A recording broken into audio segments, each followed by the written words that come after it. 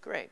So one of the things that I wanted to start with is I realized that actually, so far, nobody's actually talked about what quantum machine learning actually is.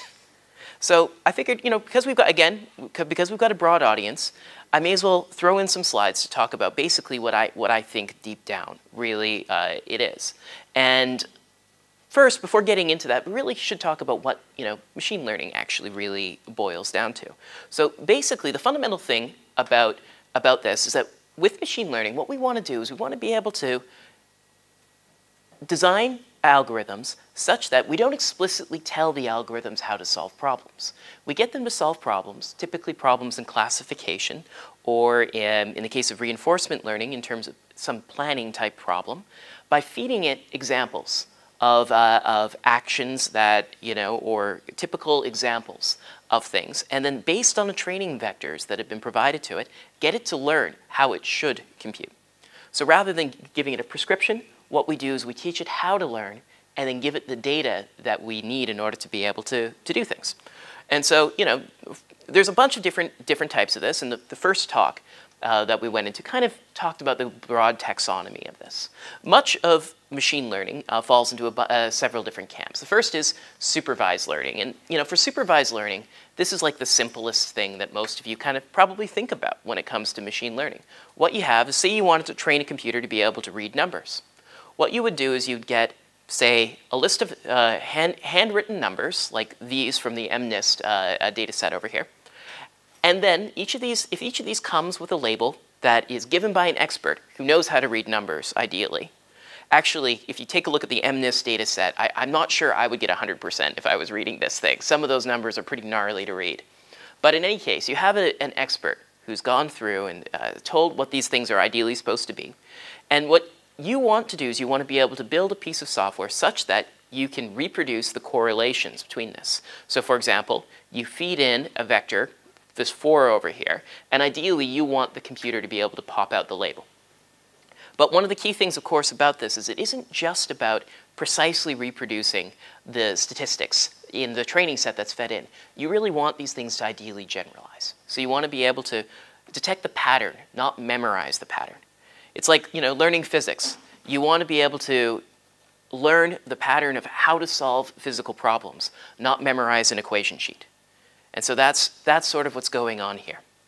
The next kind of big class of algorithms in this space are, of course, unsupervised algorithms. So, it's like, you can always say for any field that there's always two classes of things, X and not X. And this is sort of that type of a taxonomy here. And the idea basically is that with supervised learning, you had these gold standard labels associated with the training examples. With this over here, you don't. So examples of this, a classic one is clustering. So if you have this data over here, you might ask, okay, I'd like to know, whether or not all of these data points over here are, typical of a single distribution, or if they're typical, say, of 3 distributions coming in. And so you can do this by clustering the data using an algorithm like k-means clustering, which would give this result over here. So that's an example of unsupervised, again, because of the fact that there's no labels involved. The final one, which was mentioned in great detail on Monday, is reinforcement learning. And the idea basically behind this is that what you want to do is you want to be able to come up with a policy, i.e. a set of decisions about how to make moves inside some sort of a game. And reinforcement learning, it often ends up using ideas mostly from supervised learning in order to be able to come up with rules for figuring out generalizing what the current situation is, and then figuring out how it should respond. And this, of course, has led to great successes in things like automated Go playing. So now, what's quantum machine learning? Now, quantum machine learning, you might think, okay, well, quantum machine learning is the natural evolution of machine learning because, well, machine learning has hype, quantum has hype. You put them together, you have hype squared, which equals at least Grant squared, right? So, but with quantum machine learning, I think there's some interesting things that end up coming down. Obviously, the most natural one that comes up is we really would like to look in a field that has the potential of giving new applications of quantum computing.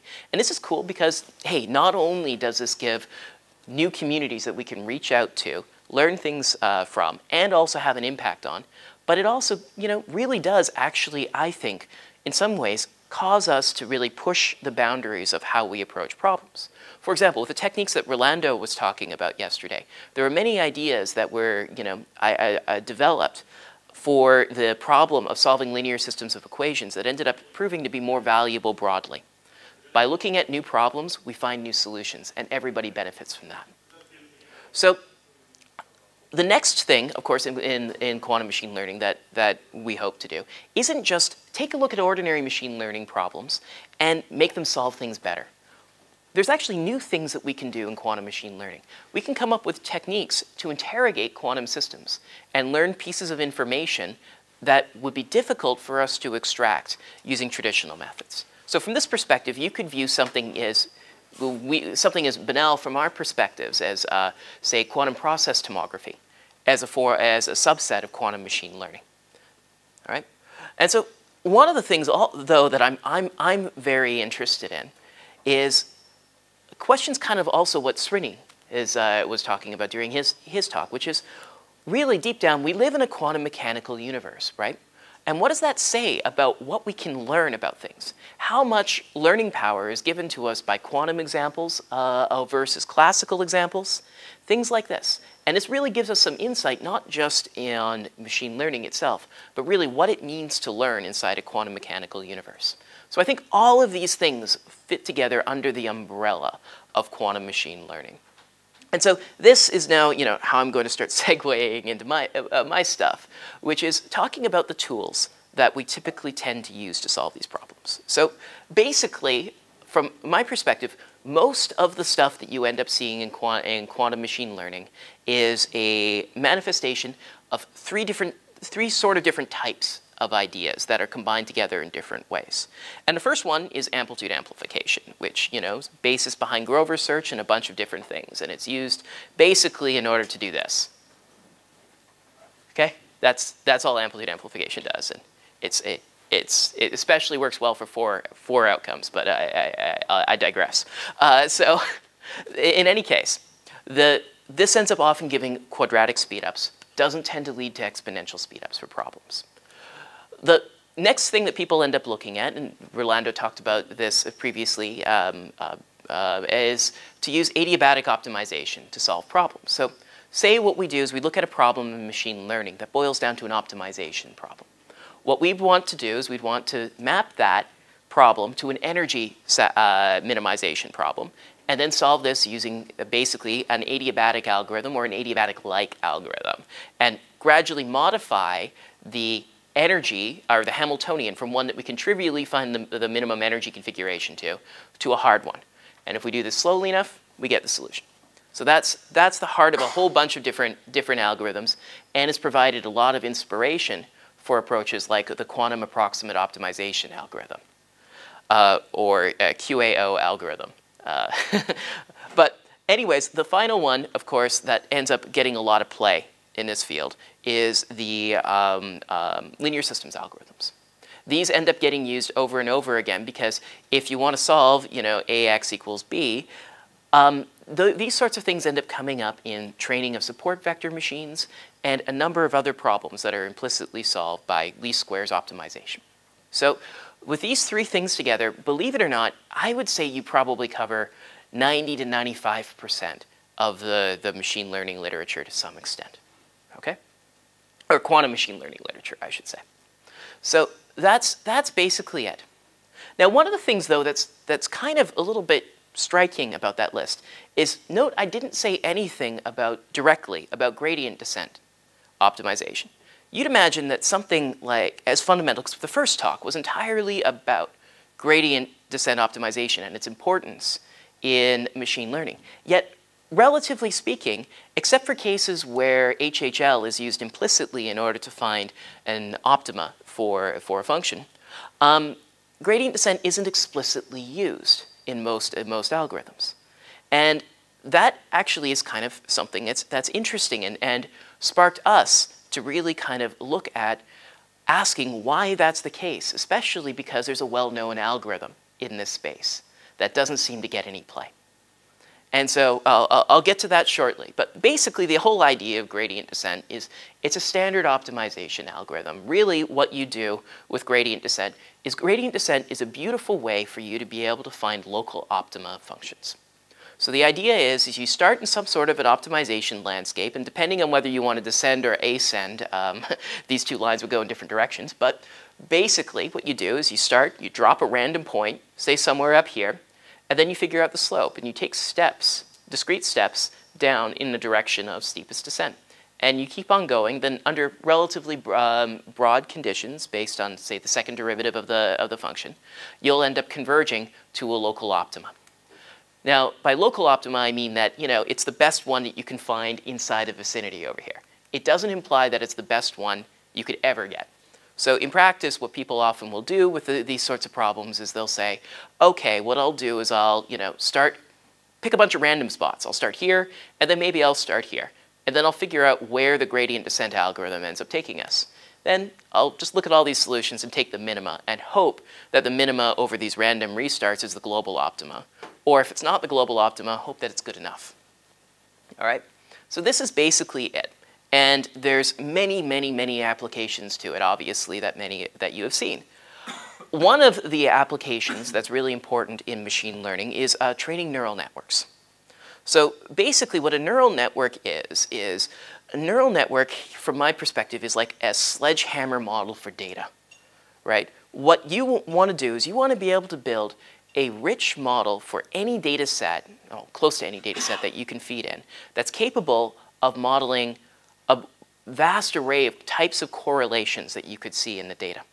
And so the standard feed-forward neural net ends up working like this. So you've got a set of input nodes. You can imagine these as just bits, or in a quantum case, qubits, where these bits over here would store the binary version of the, say, image that you're training on, or text, or whatever. And then what you do is you want to be able to take some image, like say an image of a cat over here, and map this to an output node for the case of a binary classifier. And that binary node will be 0 if it's not cat, or 1 if it's cat.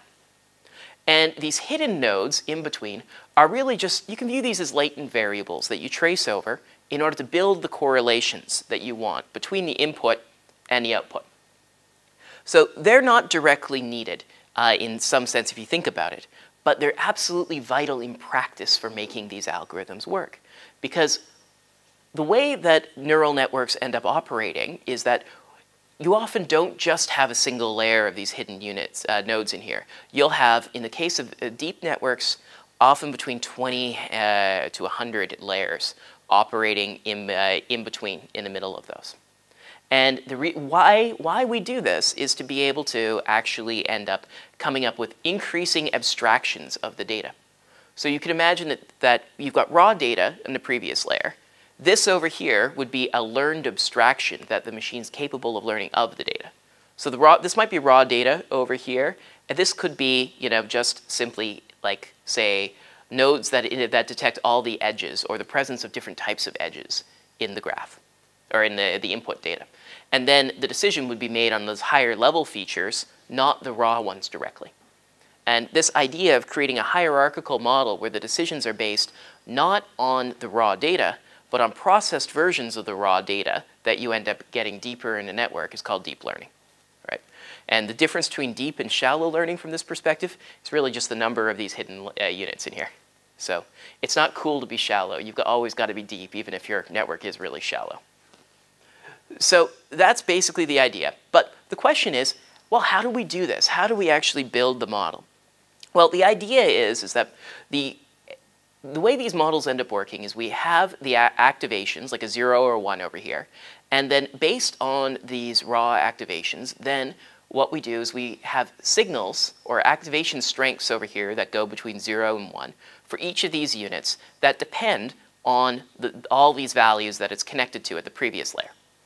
And these are weighted connections. So all of these have different weights multiplied by it. So some of them might be hugely important for dictating a value. Some of them might be less important. Key point is these weights are not really human provided. What you do is you take the gradient of the network's prediction power on a set of training vectors that you've taken a look at, and you change these weights in order to optimize how well it ends up performing on a training set. And the way you do that is basically through gradient descent optimization. In practice, they'll do it using a fancy form of automatic differentiation called backpropagation, for people who've heard about that, but basically it's gradient descent. All right? And so, in particular, just to be very clear about that, for the simplest neural network you can envision, you take, say 2 inputs, x1 and x2, feeding into the input.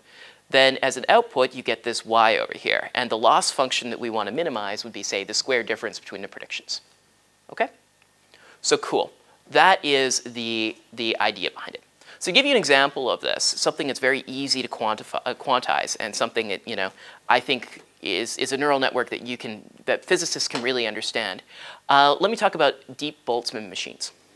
So basically, Boltzmann machines are a class of what's called recurrent neural network, which means rather than the signal going one way, there can be loops back on itself. And the idea basically is that what you have in a Boltzmann machine is that this graph over here, you can actually view as a Hamiltonian.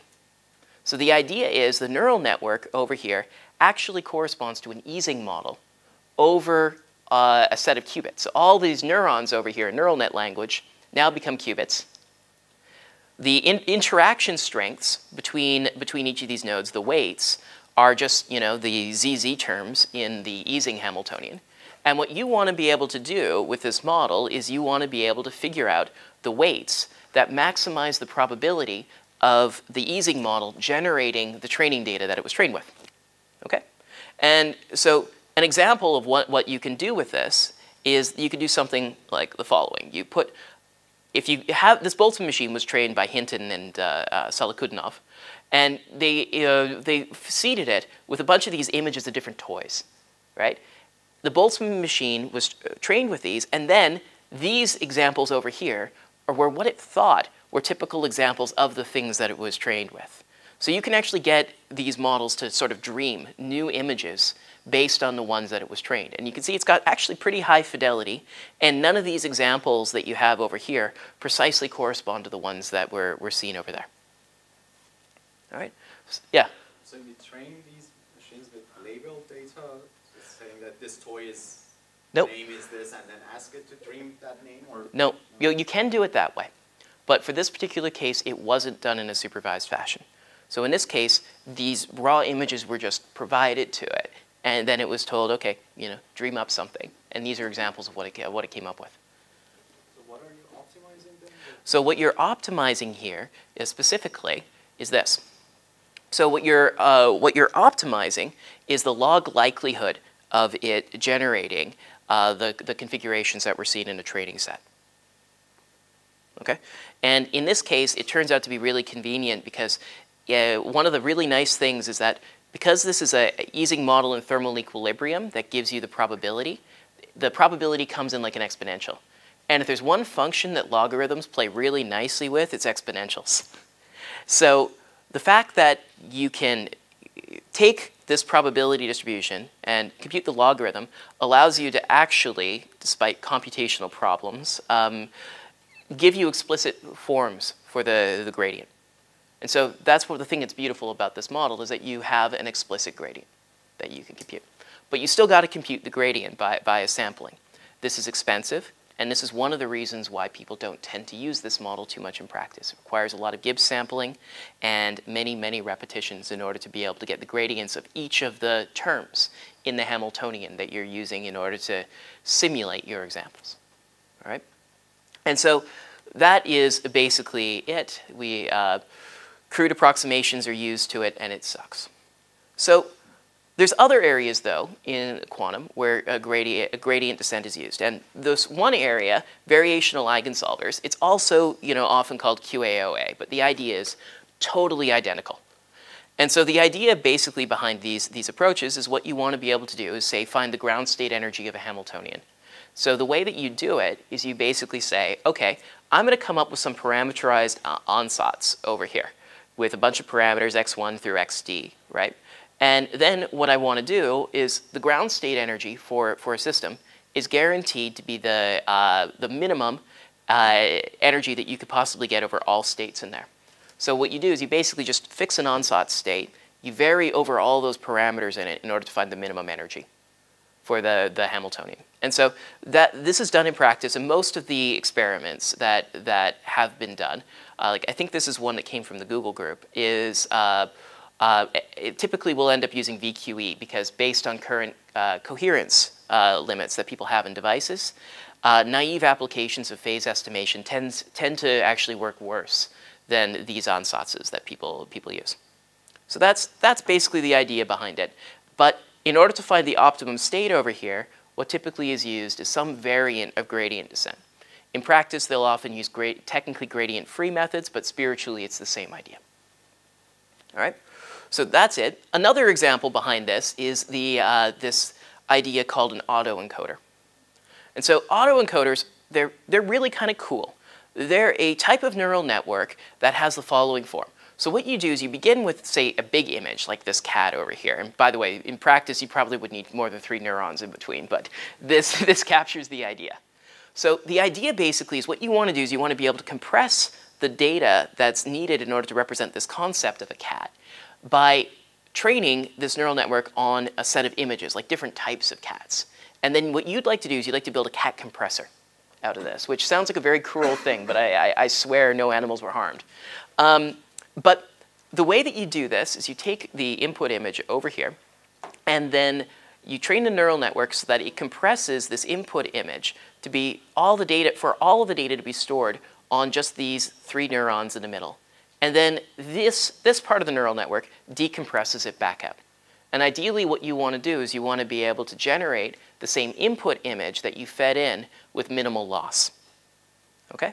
So that's the whole idea behind it. And if you've seen these images from Google Deep Dream with, that are like, you know, starry night with sea life in the background, it's basically these types of systems that are used to generate it.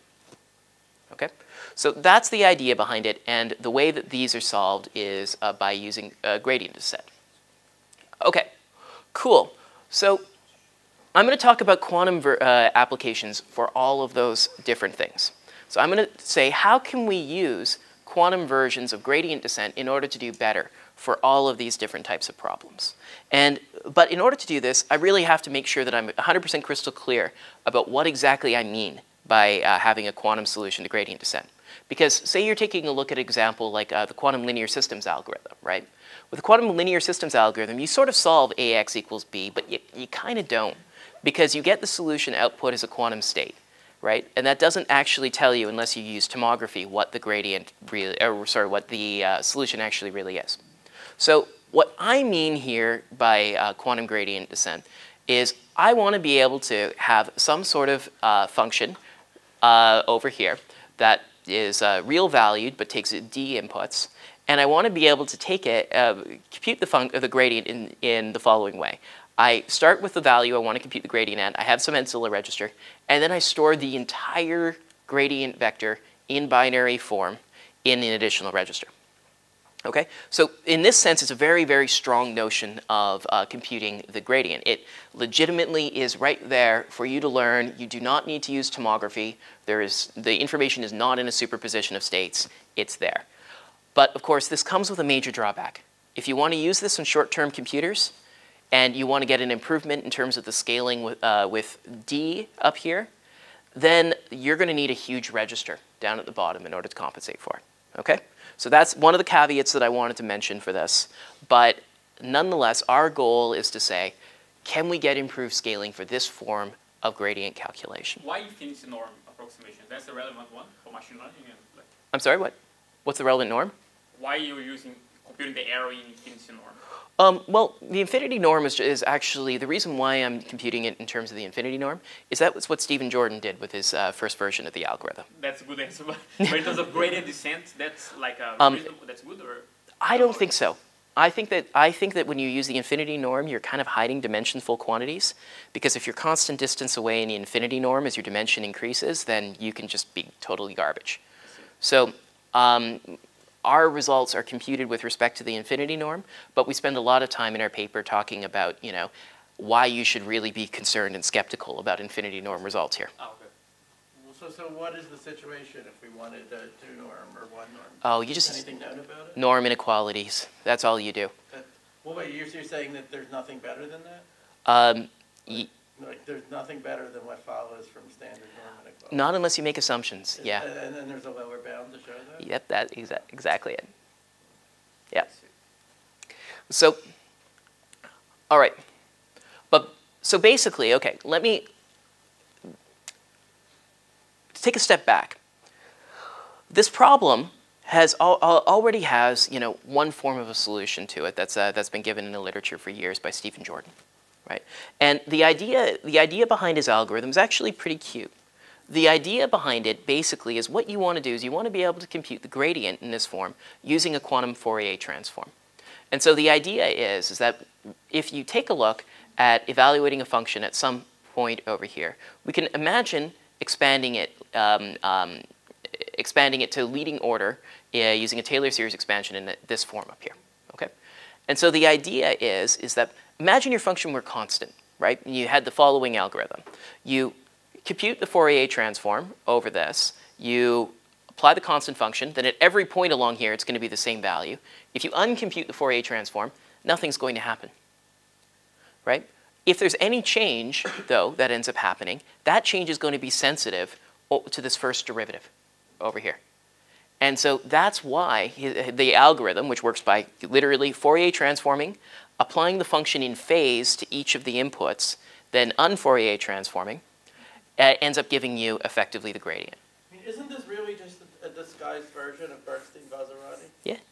Yeah. And so basically, again, you know, with a little more detail, how this ends up working is, yeah, we begin by discretizing our space into a series of time slices. Then what we do is we simply Fourier transform over here, inverse, and we get the result. And yeah, just like Bernstein-Vazirani, you get the result directly out as a bit string. Awesome. Okay, so that's the idea basically behind the algorithm. And so, okay, why doesn't everybody use it? Because I mentioned those three algorithms that everybody talks about beforehand. There's a couple of good reasons why Jordan's algorithm for gradient doesn't show up. Basically, what you need to be able to do is, in order to evaluate this, you need to be able to estimate you need to be able to apply the phases corresponding to the function very accurately. Problem is that for most of these applications that I was talking about, like let's say we're talking about QAOA over here, or variational eigensolvers equivalently.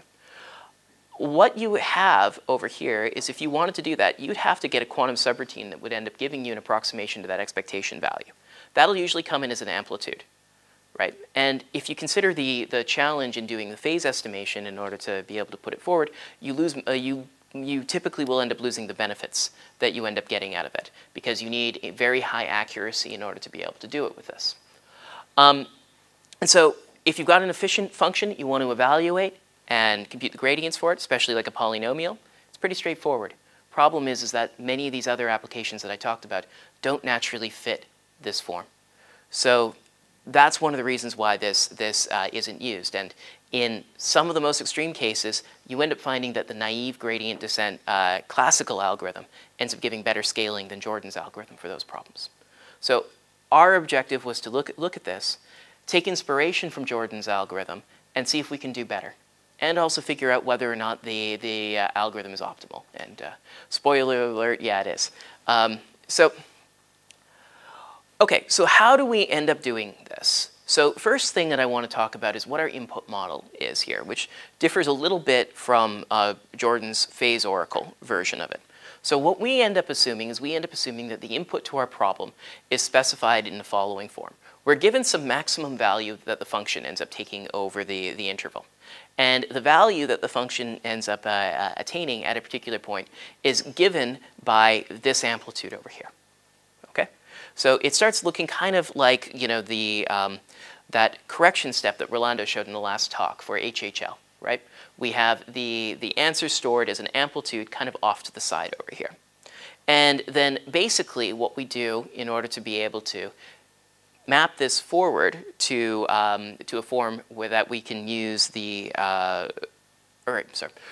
Basically, what we want to do is we want to be able to interconvert an oracle that computes the answer as an amplitude to one that's able to kick it back as a phase, because we need to kick it back as a phase in order to take advantage of the quantum Fourier transform for this. Do you have some independent motivation for this oracle model, or is it? Oh, yeah. So the independent motivation behind it basically is like QAOA.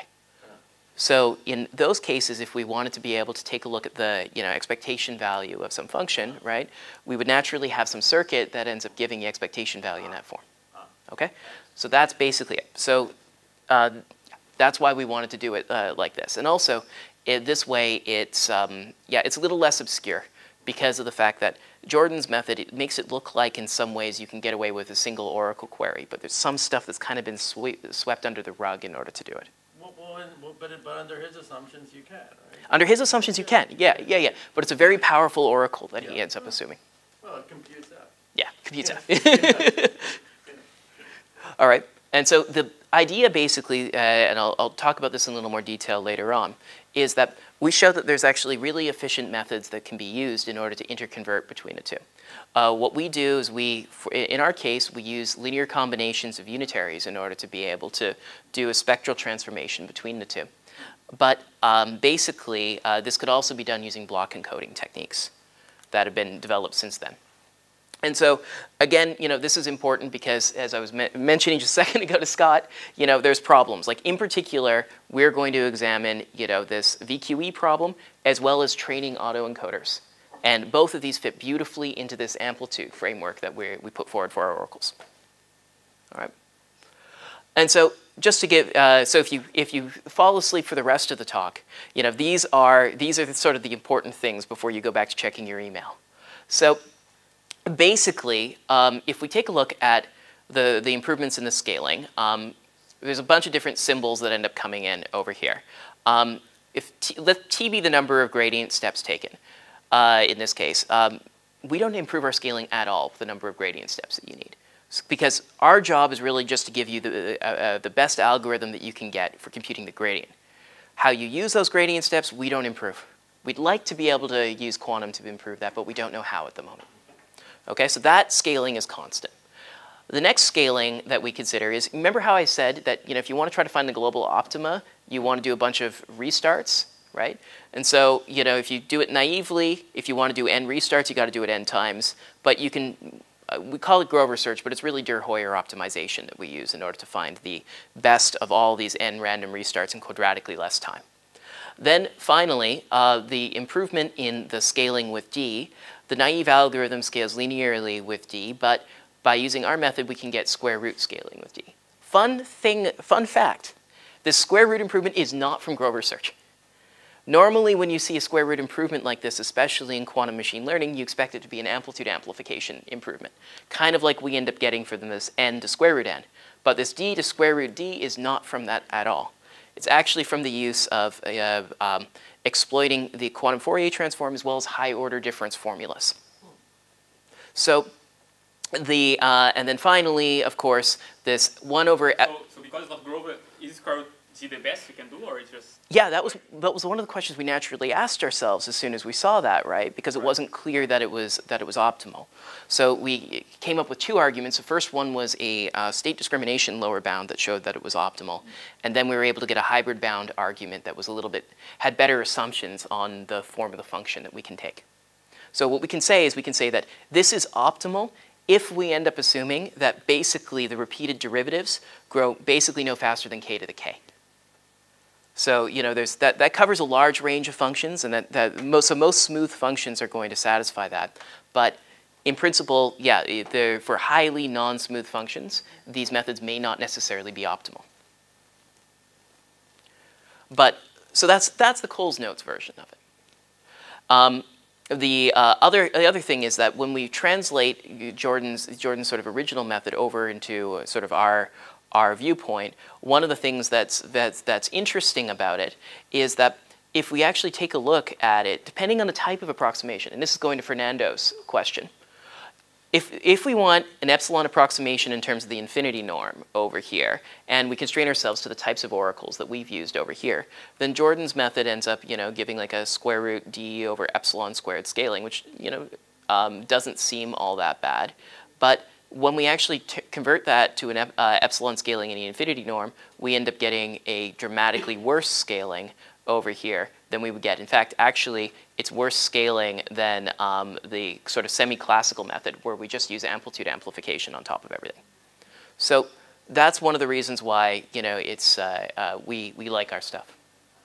So let me give you a little bit because this part is pretty easy to explain. Let me give you some intuition behind how the amplitude to phase conversion ends up happening. So the key idea behind this is that there's this beautiful, wonderful algorithm that already exists for converting between probabilities and phase. It's Grover's algorithm. So if you use amplitude amplification, one of the things to note is that if you amplify on two values, you end up getting eigenvalues that are of the form, arc sine of square root p.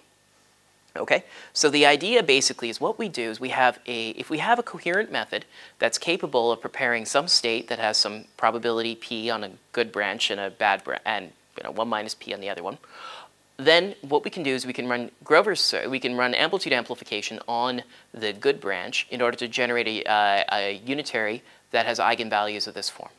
And so then what we want to be able to do is we want to be able to map the spectrum from the amplitude amplification circuit to a new unitary that just has eigenvalues e to the ip, where p is the probability, which I remind you is the rescaled function value in this case. So the way that we, okay. I should have actually talked about that differently, but in any case, the idea behind this improved gradient descent calculation part of the speedup basically ends up coming in from the following.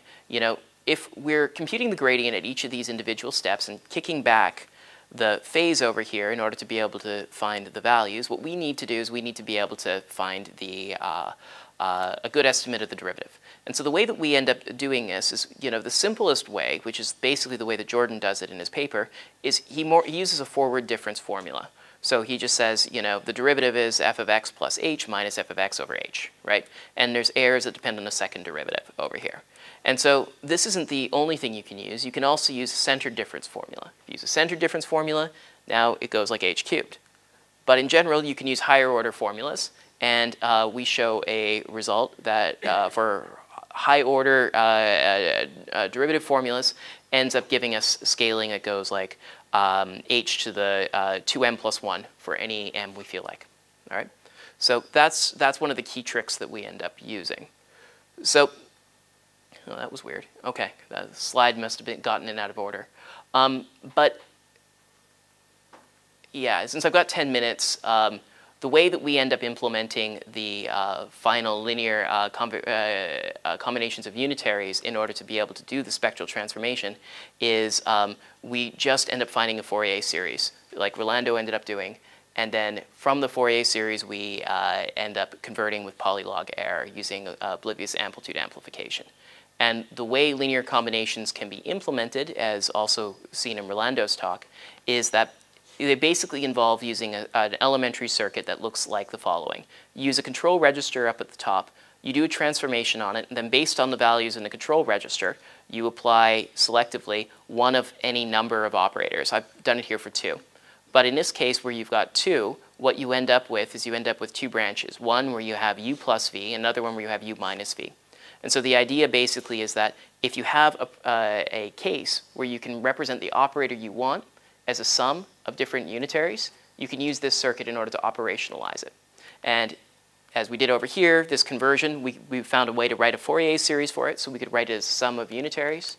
We stick it into this over here, we run it, and then we use a technique that Andrew Rolando and others invented called oblivious amplitude amplification that can be used to essentially make this probability 100%. So that's basically how that ends up going. So the way the algorithm ends up working, again, at an extremely high level is that we start making a bunch of random restarts. We repeat the algorithm, the gradient descent calculation t times for the number of steps that we end up taking. We apply the QFT to create a superposition over all values that we make the function at. We use a high order derivative formula do the inverse, take the gradient, step, and then de Hoyer over all of these. Putting all of these things together, we end up getting that. And so there's a couple of caveats that end up going in. As I said before, we end up assuming that our function along the way is analytic. We also end up assuming that the derivatives are upper bounded by this over here for convenience.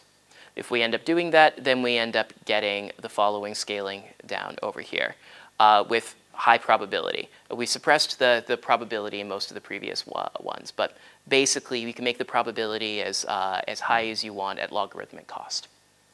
So the other thing that's worth mentioning over here is that all of this again is based on the high order derivative formulas, and we end up showing some results on this saying that with very high probability over the input values, these high order formulas are going to end up giving us some very small error over here that we can bound as a geometric series. The interesting thing is this factor of 1 over 1,000 over here. That actually ends up coming from the fact that having a uniform bound on the error for this that was tight enough to saturate our lower bounds was challenging. So what we ended up doing is we used Chebyshev's inequality in order to be able to turn this into a probabilistic bound. And then we boosted the probabilistic bound by random sampling and taking a median. And then once we do that, throw in some triangle inequality, use Stirling's inequality to be, or sorry, Stirling's formula to deal with the factorials that show up in a Taylor series expansion, we end up getting that funky formula. But it's a straightforward calculation. As I said before, I'm pretty much running out of time, but the lower bound is relatively straightforward. It says that under this assumption that we have this over here, we can't get this below square root d over epsilon according to a hybrid method argument. And in fact, we can actually end up giving a counterexample, also just for pedagogical reasons, that of a function that has derivatives that are higher than this and ends up violating this. So, okay, cool. So now let me talk about some examples of where this algorithm could be applied in practice. So the prototypical sort of problem that we would like to look at is this problem of a tunable unitary circuit. So the idea is, imagine you've got this case over here where you've got a unitary that's, say, a function of these 3 different angles, which you could imagine as being like Euler angles or something that parameterizes your circuit. And what you want to do over here is you want to be able to create some ideal state or some ideal distribution on the other hand. And your goal then is to modify these values over here in order to optimize it.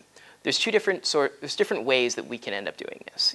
Some of these algorithms over here, they can be decomposed into a tuned part of the circuit, an initial prep part of the circuit that doesn't depend on the tuned parameters over here, and then some part that actually ends up executing the algorithm. This tuned part, for most of the cases that people have looked at, is classically controlled, but here we're going to consider it to be quantumly controlled. All right. So the variational eigensolver result, it can be mapped directly to this framework. The way that we end up doing this is we end up using linear combinations of unitaries ideas in order to be able to sum all of the unitaries in a decomposition of the Hamiltonian and use that in order to be able to compute the expectation value and output it as an amplitude. All right? So it fits exactly into this framework. This box over here is the V that we have over there. This is the tuned part that ends up setting the state prep, and this prep is actually kind of trivial in this case. And if we end up doing this, we can actually show that we can compute the gradient with this in a time that scales like square root d over epsilon, where again, epsilon is the error in the infinity norm, not the 2 norm. But the key point is that this is better than the best known approaches that people end up doing before, where it typically ends up scaling like, md squared if we take a look at these problems. And d can be quite large for variational ansatzes, 10,000 or greater. So there's potentially speedups for these types of applications in chemistry or in machine learning when if we were to use these techniques on large-scale problems on a quantum computer, although at a price of requiring a lot of memory in order to be able to store the gradients. Okay. Similarly, we can use this in order to improve variational autoencoders. And the idea of a variational autoencoder is that we have a tuned encoder circuit over here, and we have a decoder circuit, which correspond kind of schematically to this half for an autoencoder and that half of an autoencoder. Only difference is rather than a feed-forward classical neural network, now we've got a programmable quantum circuit. All right? And so what we want to do is this can be mapped over here, and then we get actually O tilde square root d over epsilon for exactly the same reasons, because we can map this type of circuit to the same template that we saw before, and so as a result, we can also do variational autoencoders faster than anybody knew that they could in the past. Also, we can use this in order to improve QAOA examples like this work that I did with Alex Bokharov and Maria Schold, where they take a programmable circuit of a particular form and use this to train a data set, and in this case, outperform most naive classifiers for a typical set of ML problems. And in this case, what we end up getting is order square root descaling, just like we did for all the other cases. So we can use this also for other practical examples of quantum machine learning problems. So basically, to conclude, there's a bunch of things that we come up with, I think, conceptual improvements on Jordan's algorithm, and as well as practical improvements, especially in the case where the data isn't given by a single query to like a binary oracle, where you get your data coming in as in terms of amplitudes, like you do for many quantum machine learning problems. But there's a number of things that I think really I'd like to look at, and I'd like other people to take a look at too. One deficiency of this algorithm is that this algorithm really is just an ordinary gradient descent algorithm. We cannot take advantage of the Hessian when it comes to this. Naive methods to try to compute the Hessian, we looked at that, but it was computationally extremely expensive and it required a huge amount of memory. Maybe some of the ideas, like from the first talk that we heard on Monday, might be actually give ways that we can implicitly compute the Hessian in order to be able to do quantum gradient descent better.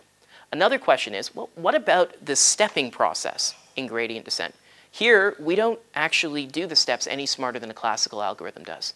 Is there any way that quantum computers can get an advantage over that part of the algorithm? That's something we also don't know. A final thing that I think is very interesting is that what we really want for most machine learning applications is we don't want the actual gradient output as a state. What we really want is to do something like stochastic gradient descent. We want to be able to get some variables that we can sample from and estimate the gradient from those statistical samples.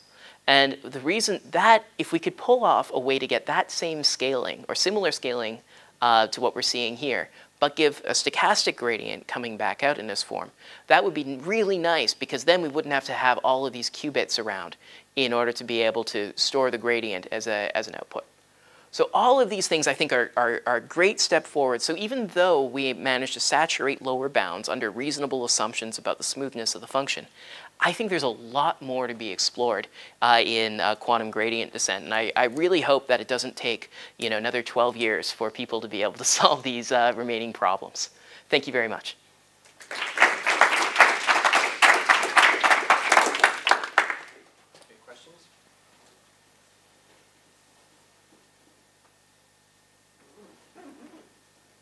So the condition, the bound that you put on the multiple derivatives, right? What if it was just exponential? Yeah. If it's exponential, then that's insufficient. So we can find examples where where we can do better than our performance. Oh, sorry. If it's just exponential, no, I got it backwards. If it's just exponential, then you're great.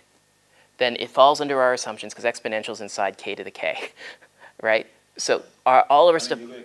Yeah. Oh, I see what you're getting at. I don't know if you would do better if you just restricted yourself to that. That's a good question. Srini, do you have any intuition? I don't think so. Yeah. I think there's some follow-up work that says that if it's just exponential, a lower bound might kick in. Okay.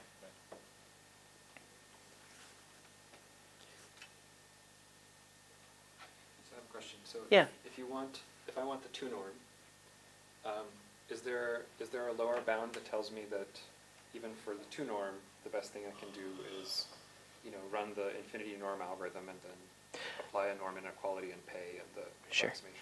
Well, I think that in general the answer is no, because of the fact that if your the norm inequalities that you end up using between the two are tight for some instances. But if you, the question is if you restrict yourself to instances that for which that isn't tight, I don't know. So it's optimal, you know, like in general, but maybe not optimal on an instance by instance basis. Exactly. That's yeah. Srini. There's some follow-up work which says that under every LP norm, our algorithm is actually optimal. So even if you apply these norm inequalities, you can't hope to beat them actually for every LP norm and for LP norm. This is unpublished. So one more question. So these algorithms, I guess, for RD, do they work, or do similar algorithms work for other spaces, like differentiable manifolds or things like this? For computing gradient. I haven't thought about that. Yeah, I really don't know.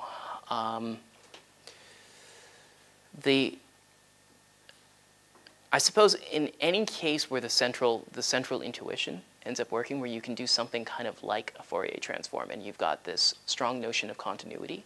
Like a big group or something. Yeah, it might. There's some hope, but you know, one of the things that I again worry about is that if you know, for some of the discrete cases that I briefly looked at, there really isn't much hope because there isn't enough continuity. Any other questions? Okay, let's thank Nathan again. Which quantum circuit is on your shirt? That's a, you know, it's. I mean, I see two Hadamards in a row. I know, right? Not optimized. No. Yeah, yeah.